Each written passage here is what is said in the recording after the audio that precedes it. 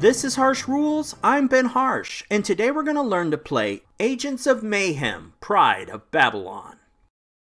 Agents of Mayhem, Pride of Babylon was released in 2019 by Academy Games and designed by Gunter Eichert. This game supports 2 to 4 players and takes 1 to 2 hours to play.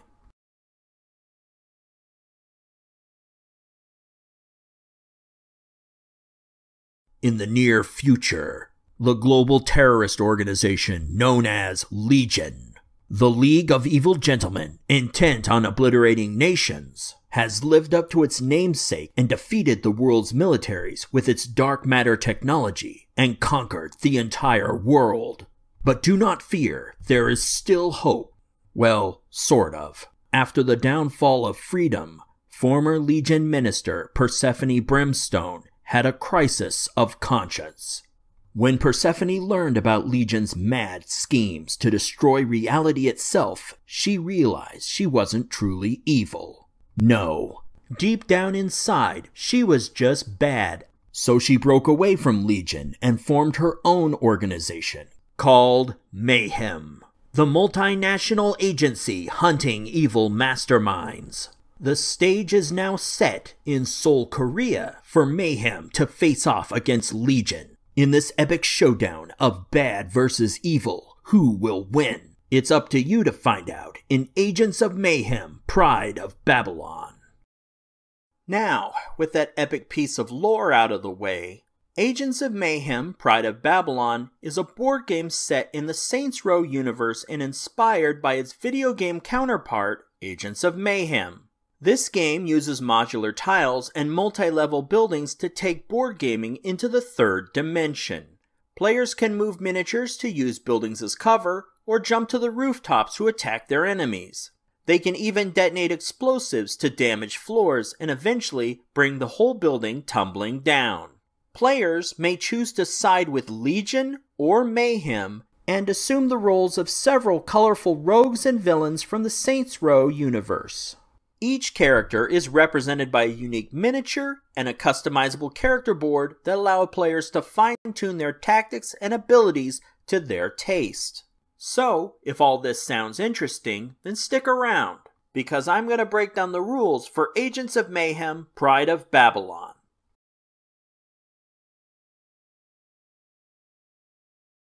Agents of Mayhem, Pride of Babylon is a massive game with tons of stuff to look at. And it can be quite challenging to know where to start. But don't worry though, with this breakdown we're going to spend the first episode learning about the player turn phase and using this as a guide to walk through the game's main components. This includes a detailed look at the elite unit boards, which are the dashboards for controlling the minis on the game map, the construction and layout of buildings, and finally the refresh cards. Once we understand all these game pieces, this will provide us with a solid foundation of knowledge to build upon in subsequent episodes where we will get much deeper into the gameplay mechanics. So, with all that said, let's get started. During the game, each player will alternate taking turns and complete the following 3 phases. First, in the draw phase, the active player draws a refresh card from their faction's deck. Second, the player will choose one of their characters to activate for the turn. This activates the miniature in the gameplay area as well as that character's board. The player will then spin the colored cubes from the wells at the top of that character's player board. Each well will only hold a certain number of cubes which represent that character's abilities. Each ability is indicated by a unique color. Spinning cubes allows the character to move, jump, and attack, perform special maneuvers, use gadgets, and absorb damage, among other abilities. These game actions are classified into 3 types. A main action, which can only be performed once per turn. Each add-on action can be used once per turn. And instant actions, which can be conducted multiple times by any of the player's characters, whether they're activated or not. Instant actions can also be used during their opponent's turn. These icons can be matched to the action panels on the player board to see the number of uses allowed, and when they can be used. Once the player has conducted all their actions, then they proceed to the refresh phase. In this phase, the player turns over the refresh card they drew in the first phase. Each refresh card will show a row of symbols. These symbols will indicate which aspects of the player board can be refreshed. Some symbols indicate which cubes can be regenerated. Other symbols may remove cubes that track injuries, positive or negative status effects, or replenish the special abilities of upgrades and gadgets. And with that, the active player's turn is complete, and then it's their opponent's turn. Now that we've covered the player turn, let's look at the main components in the game incorporated into this process. Let's look at the layout of an elite unit board. Elite unit is game terminology for one of the main player characters, like Hollywood here. This character player mat is essentially the dashboard for the Hollywood Mini on the game map. And like a vehicle dashboard, this one contains all the indicators and controls to operate the character. So let's walk through Hollywood's board to see how it all works. The silver banner along the top of the board shows each character's attributes. Shield and armor are for defenses. Speed, focus, and tech are for actions. Mayhem is used to draw and play Mayhem cards that trigger special events. And at the end of the banner is an icon that indicates the character's health. Beneath each of these attribute types is a well, basically recessed slots in the board that players can drop cubes into. The better a character's attributes, the more cubes will fit in the wells. Cube capacity may be different between characters, and some characters do not have any ability with certain attributes, which means they will not have a well at all. Cubes are removed from wells when taking actions or receiving damage. They may be regenerated back after a period of rest, exactly like the stat bars in a video game. However, whenever a character receives damage, red wound cubes are applied. First to defenses, removing shields and then armor, and after that they begin impacting and remaining in action and mayhem wells. The player gets to decide which of these wells to place the cubes in. Be aware though, red wound cubes prevent regeneration and using attributes to their full ability. And once these red wound cubes equal the health stat, then the character is overwhelmed and removed from the game. Also like video games, the next section on the Elite character board is for upgrades. Agents of Mayhem Pride of Babylon has 3 classes of upgrades: Skill upgrades, Dark Matter upgrades, and Legion Tech upgrades. Each upgrade type on the board also utilizes the well system. This allows a set number of upgrades that can be placed in each well. 2 spaces for skill upgrades, 3 spaces for Dark Matter upgrades, and 3 spaces for Legion Tech upgrades. The game also includes character dossiers that show all of their upgrades. We'll talk more about upgrades in a subsequent episode of this series. The center of the Elite unit board contains a character's basic actions. These actions are all shown on their own distinct panel. During the main section of a player's turn, they can spend cubes to conduct these actions. The cost of each of these actions is represented by an open hand holding 1 or more colored cube symbols. The first panel in this section shows Hollywood's main weapon, the assault rifle. Next to this are additional panels showing Hollywood's other core actions. He can sprint, jump, or dash. The frequency a player can conduct these actions are determined by the symbols we discussed earlier. Main actions can only be conducted once per turn. For add-on actions, you can use any number of add-ons, but each one can only be used once. And instant actions can be conducted multiple times by any of the player's characters, whether they're activated or not, and even used during an opponent's turn. At the bottom of the board are slots for gadget cards. With these slots, a passive, weapon, or action gadget card can be slid right into the board itself. Each of these categories has its own icon, which matches the one on the eligible card.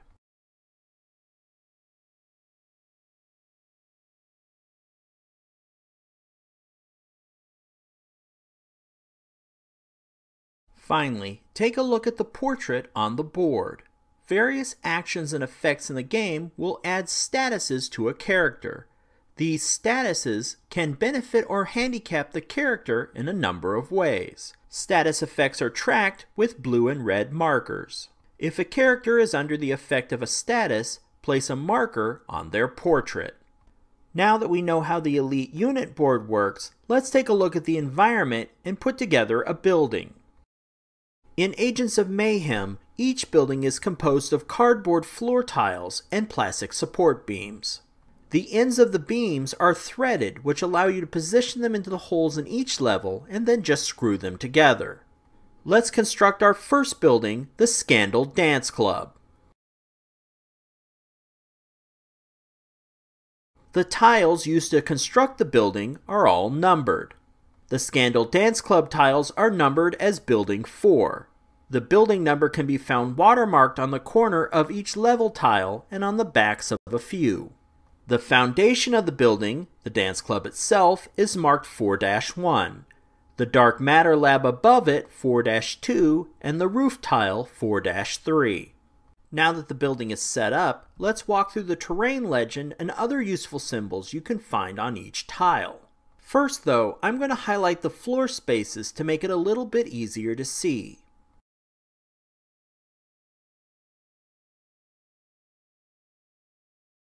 Okay, much better. You'll quickly notice that this game uses a square-based map system. Most spaces on the map are bordered by thin black lines. The corner of these spaces also have a symbol. With a square-based map system, movement can be conducted in two ways. Vertical and horizontal movement crosses lines. The movement cost in MP, or even the eligibility to cross, is governed by the line type and symbols at the end of a line. Diagonal movement is governed solely by the symbol in the corner of the space. Most spaces are considered clear. They have thin black lines and a black plus symbol. Now let's look at some other line and symbol types.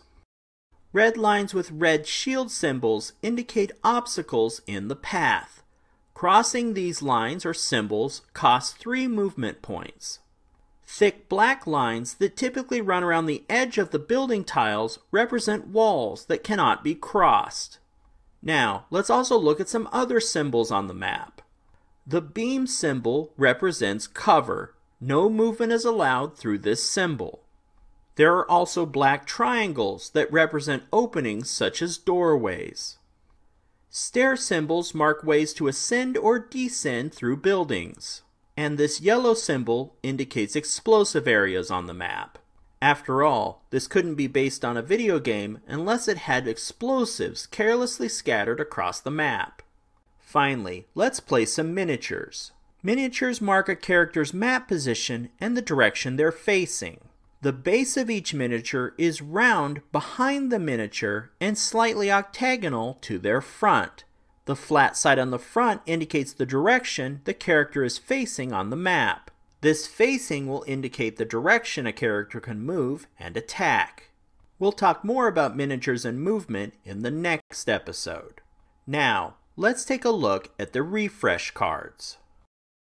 The final part of a player's turn is the refresh phase. In this phase, the player reveals the card he or she drew during the earlier draw phase. The player is then able to use the results on the card to refill cube wells on the elite player boards they did not activate during the turn. This essentially means the character they did activate will need to wait until the next turn and not be activated during that turn to regenerate their cubes.